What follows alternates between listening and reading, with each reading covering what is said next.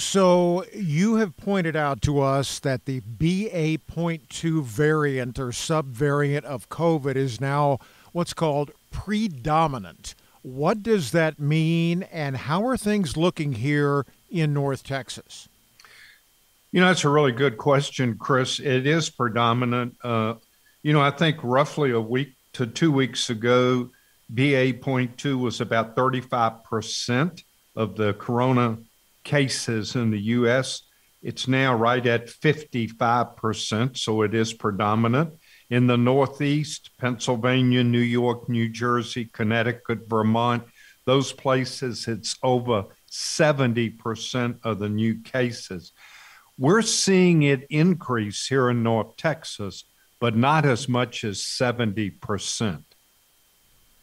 So is it possible that we do not see another COVID surge as a result of this subvariant? I think there's two schools of thought.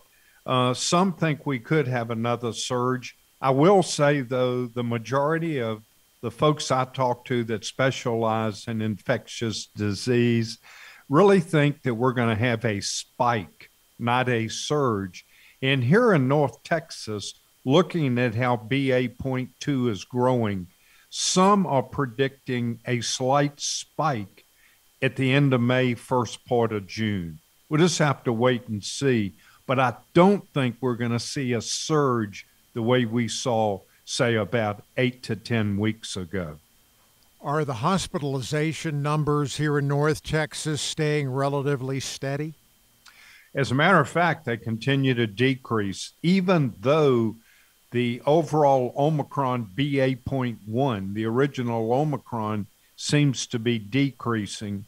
We do know the majority coming in of BA.2, the net overall, we still have a decrease. Last night, we had 197 COVID-19 patients in Trauma Service Area E.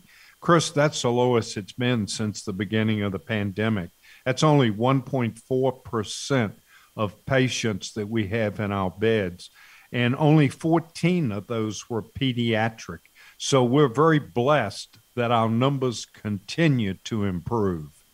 Several pieces of good news there, and we can be thankful for that. So the CDC tells us that most Americans are now considered to be in low COVID transmission. To me, that sounds like that would be a good thing. What does that mean?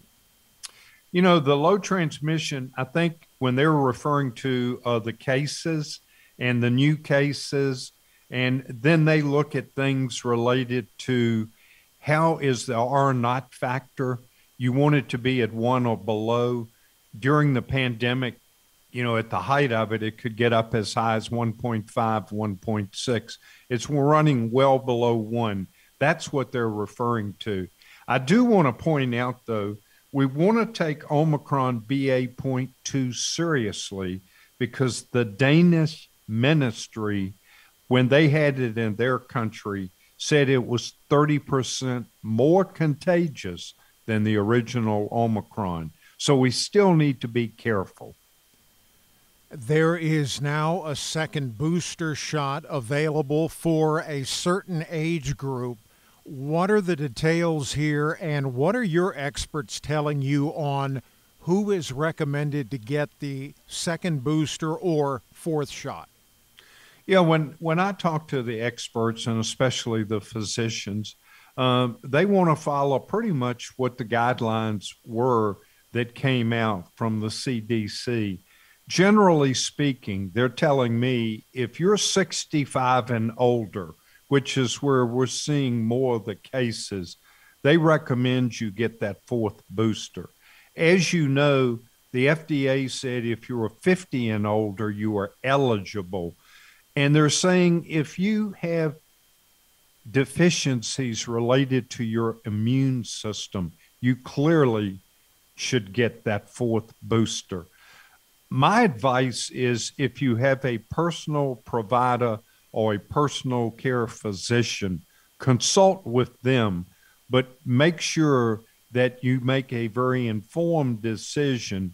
But generally speaking, if you're 65 and older, you probably should get that fourth booster. And considering that that particular dose is quite new, is it already readily available here in our area? It's my understanding it's very readily available. It's really, I think, best I can tell, and when I talk to the doctors, if it's Pfizer, for example, it's the same dose you got the first 3 times, and the same with Moderna.